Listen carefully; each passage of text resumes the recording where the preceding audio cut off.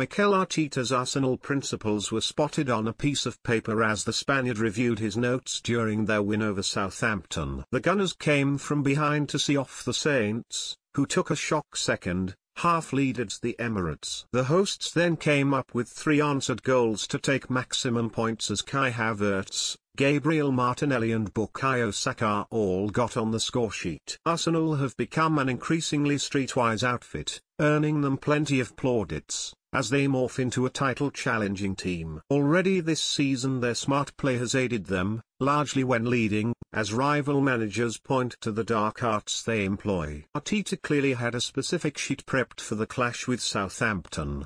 Part of the writing was covered, but it offered an insight into what tactics they employed on Saturday. His first point said, "Force our 6-yard." That likely to be an instruction regarding Aaron Ramsdale, who returned as the opposition goalkeeper. Arsenal perhaps keen to keep the Saints' number 1 penned as close to his 6-yard line as possible. The other 2 points were slightly covered. The first began by saying "force our," whilst the third and final point said "no switch." Arteta and Arsenal were accused of using dark arts during their draw at Manchester City.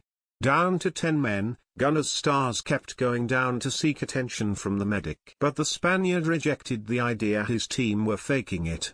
"Let's see who is available tomorrow and then we can talk about dark arts or these things, or if it's a reality," he said. Arsenal, Manchester City and Liverpool occupy the top 3 positions in the table, separated by just a point after all 3 won on Saturday. Arteta said, "First half I thought it was exceptional. The amount of dominance that we had in the areas that we played, the amount of situations and chances we created in open play and set pieces, our counter-press worked really well there. It's unbelievable that we didn't score a goal.